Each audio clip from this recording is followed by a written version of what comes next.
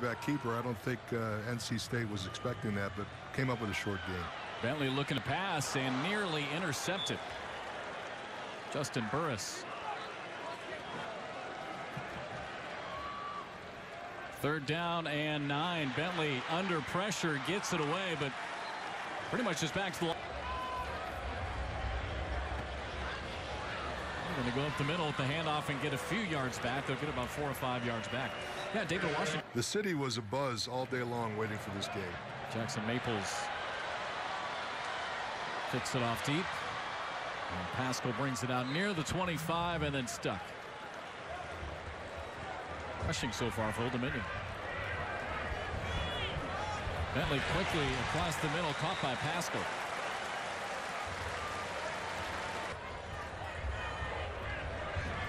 Bentley another quick pass and throws it into the dirt. Now that one could result in first down. Third down and 11. And Bentley again throws it into. We were right. As far as the offense is concerned, they've got to complete these short passes.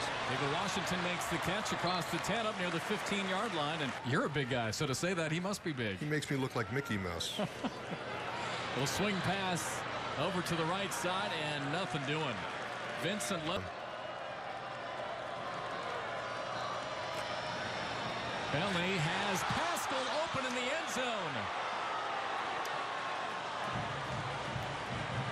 Well, very unlike Zach Pascal, who again is working on a streak of 26 straight games with a reception. He did get one tonight, but that was a sure touchdown, and a sure-handed receiver like Pascal should have made that catch.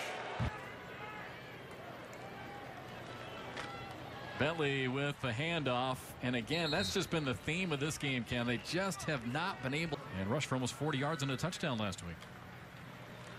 There's Pascal. They'll try him, and he just can't go anywhere either. It's the first time they've run him out of the pit. Third down and 10 with 45 seconds left to play. Again, Keyshawn Strong trying to find an opening anywhere and just no place.